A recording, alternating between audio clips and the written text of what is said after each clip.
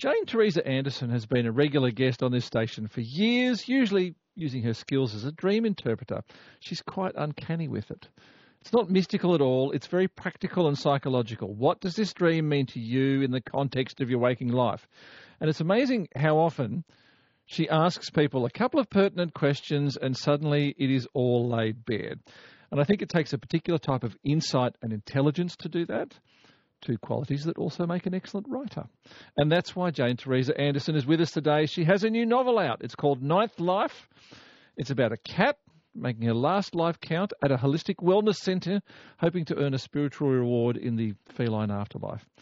So really it's about people and spirituality as observed by a particularly clever cat. Jane Teresa Anderson, good afternoon. How are you doing? I'm really well, thanks, Joel. Thank you for having me. Now, you've written books before, but when did the fiction bug get you? I think it's probably been there all along. But, I got into non-fiction writing. My first book was published in 1994, and it went on from there. But there's always been a little bit of me that wanted to break out of the non-fiction box. And my non-fiction also started to get a bit more story-based and lyrical. And then someone asked me, I think it was only a couple of years ago, what have you not done in your life that you'd really like to do? And I heard myself say, well, write a novel, of course. And I think it was on a podcast or something, so it was pretty public. So I came home and I thought, okay. I know how to write a book. You've just got to sit down and write it. Yes. But of course, as you know, as a writer, fiction is a completely different ballgame from writing non-fiction. Oh, yes. Was there something you thought you could say with the novel that you couldn't say in your factual work? I didn't come at it from the angle, but having finished writing it, I think so, yes. I think you can offer, even through a light-hearted story, you can offer people possibilities, different ways of looking at life on a broader palette than you do with non-fiction. So I think you can open things up more. I did have to do I didn't have to do training. I thought to myself, I'd better do some training. I'm a non-fiction author. So I did go and do a novel writing course for 9 months. And it was very challenging and it was good. I accepted the challenge. I bucked at the challenge. I made myself do the exercises and I learned an awful lot from doing that. And some of the things I set to one side and said, that was really a good thing to learn, but I don't think I'll use that. And other things I used. And so I did have a bit of training and then the doors opened and I just had a ball writing the book. Once you let go and it starts flowing out of you, there's a pure joy in it, isn't there? Absolutely, yeah. It's joy is the exact word. I mean, I look back at that time writing the book and I can see myself sitting at my desk, exciting, type. And then there was an occasion where I'd stop and I'd kind of hang out the window, almost pull my hair out. Where do I go? How do I get to it? Yeah, so it wasn't really joyful the whole way through. But once you got past the hair pulling out stage, you come back to the desk. Oh, I've got it. I know what's going to happen now. And you're back to the kind of joyful flow of it. Now, just a quick aside, we've got a text about the roads saying... on the Best Highway Sassafras near the conservatory, there are major potholes. You could nearly lose your car in, says Kimbo the courier. We had noticed before that there's one northbound out of Deloraine. There's a pothole that has been popping tyres, that people have been on the highway there, have been punching their tyres into that pothole and having to go and change their wheel. So, yes, just another pothole warning there. Jane Teresa Anderson, usually our dream interpreter, but today here as author of the new book, Ninth Life, with us there. It's a very whimsical premise, the cat looking for its own kind of spiritual next step as it's helping people through theirs. Where did this come from? So when I did the course, they said, you don't have to do this course with an idea in mind. You will discover it as you do the course. But about 3 weeks before the course started, I was at home in my kitchen, dutifully doing my weights exercises to build my bones. Yep. And because that's actually quite boring to do, I always listen to a podcast, any old podcast. So I was listening to a podcast and the host was interviewing a spirit medium. And the spirit medium was sending messages from people who had passed to one of the podcast hosts. And I'm standing there doing my weights thinking, this does not feel quite accurate. I mean, the spirit medium's messages were so on point, were so utterly accurate that I thought, just a fleeting mind thought she's cheating. This isn't right. Which is a very well-known thing that happens in these circumstances. That's right. But at that moment, a cat passed through our garden, stopped, stared at me through the French door for about a full minute. Now, I've never seen a cat in our garden before at all.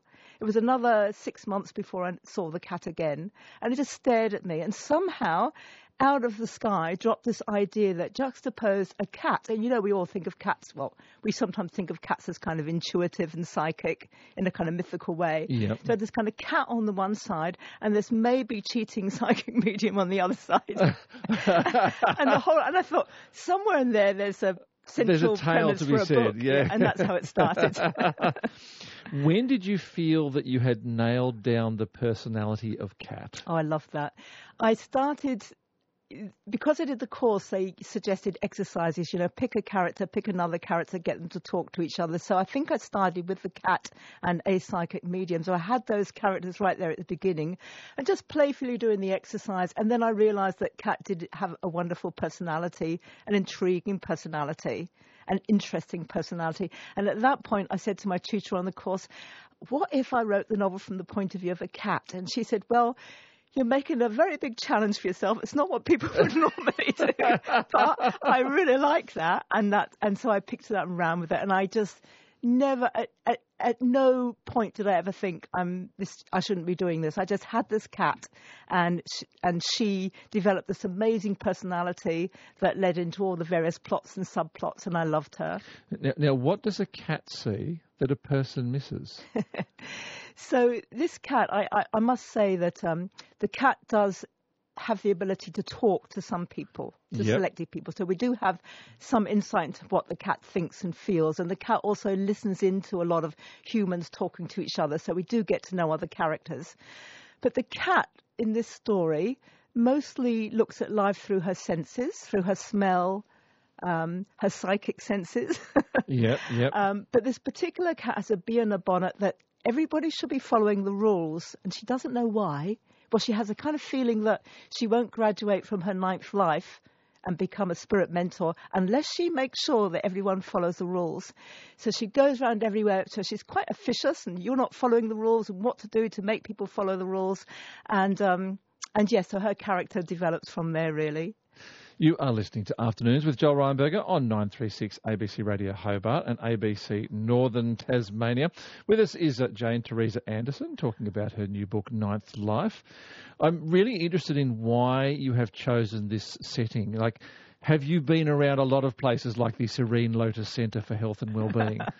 I do go to yoga. I've been to yoga most of my life, which is not like the Serene Lotus Centre for Health and Wellbeing, but I have been brushed up against various spiritual notions and various holistic practitioners. And so I hope that in introducing some of the characters, I hope people can sense that there's a lot of love for a lot of the characters, but there's also a little bit of critique and a little bit of poking fun and a little bit of getting under the skin as well. So yes, we've got in the book a yoga teacher, obviously the spirit medium, passing or not passing the messages from spirits. We've got a hypnotherapist, a psychotherapist, and also a marketing person, because marketing is really big in well-being circles. And and there's a lot of fun to be had with looking at marketing. Okay. Have you noticed bad marketing in this sort of arena in your life? One of the characters, without giving away the story, but one of the more minor characters in the book teaches the importance of abundance, about how much you should charge for your services and how much more, and multiply that by 1,000% and kind of really getting out of the box and getting a bit ridiculous. And there's a lot of marketing that I notice around that kind of philosophy about how much you should be charging and how amazing you are for your services.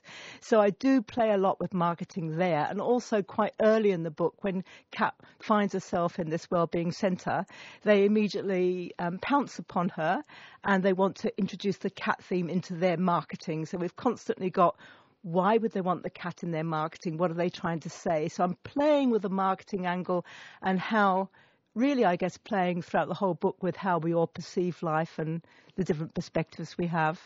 I'm interested, where in your life does the cat's spirituality come from? And is that the way you see yourself? Everybody says, don't they, that the fiction, and particularly the first one. And the main character of, the first several and the main character of, there's a lot of you in them. That's right. There's not much of my personality that's like Kat, except that she is a little bit whimsical, which I am. Yes, you are. She's a bit lyrical, which I am. And she's a bit, sees the funny side of things, which I do. But she also has a lot of characteristics which are definitely not mine. The rule keeping, the keeping everyone in line. But she is also very inquisitive. And particularly the book plays a lot with metaphysical concepts. And, of course, that is me as well. But I'm not Kat. Kat is there simply because that cat did arrive and look at me through the window that day. I'm just going to call you an author in denial there, Jane Teresa Anderson. Thank you very much, Joel. The book is called Ninth Life. Where can people get a copy of it? From Amazon. From Amazon. Yeah. Nice and easy. And it's the thing where you order one, they print it. Yeah. Print on demand. Nice, easy way to go. Jane, Teresa